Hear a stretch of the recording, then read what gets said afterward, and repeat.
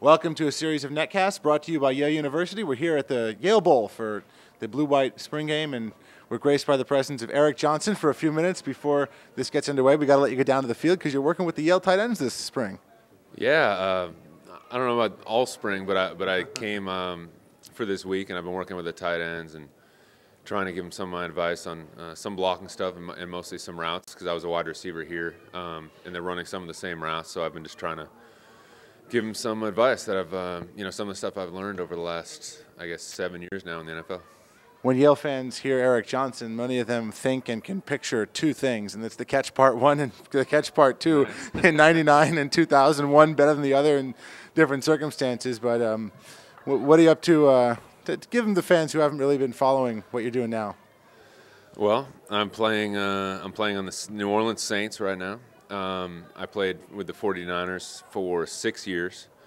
Last year was my first year with the Saints, and I have another year in my contract this year with the Saints. So living in New Orleans, traveling back still to the Bay Area a little bit, and just training for football. And got married since I graduated. Been married about 3 years. My wife Carrie, and just living my life, just training for football and having a good time. And just what wanted to come back and see Yale, and that's what brought you here this week? Yeah, I wanted to come back and help out the guys on the team. I definitely think I've learned a lot of valuable stuff since I've left and have some stuff to add. So went out there and worked with the tight ends, the H-backs, and hopefully they learned some stuff. I don't know if they'll retain it, but they look good out there, and it's good to be here.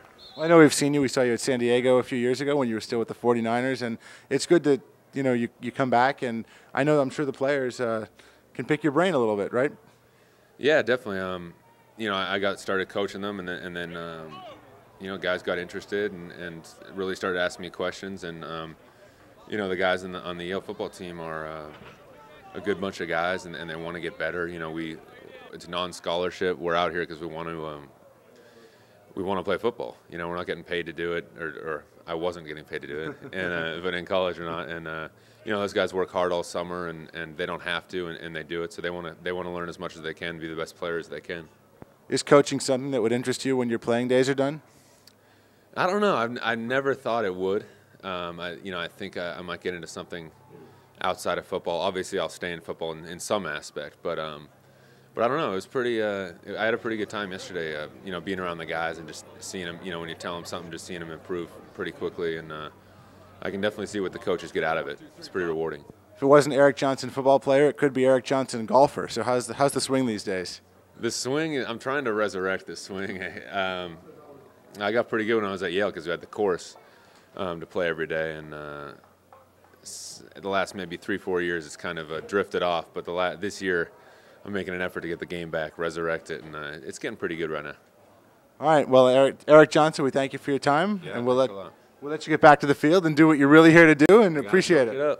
I got to coach it up right now. All right. All right. Take care. That's Eric Johnson, and thank you for watching this netcast brought to you by Yale University.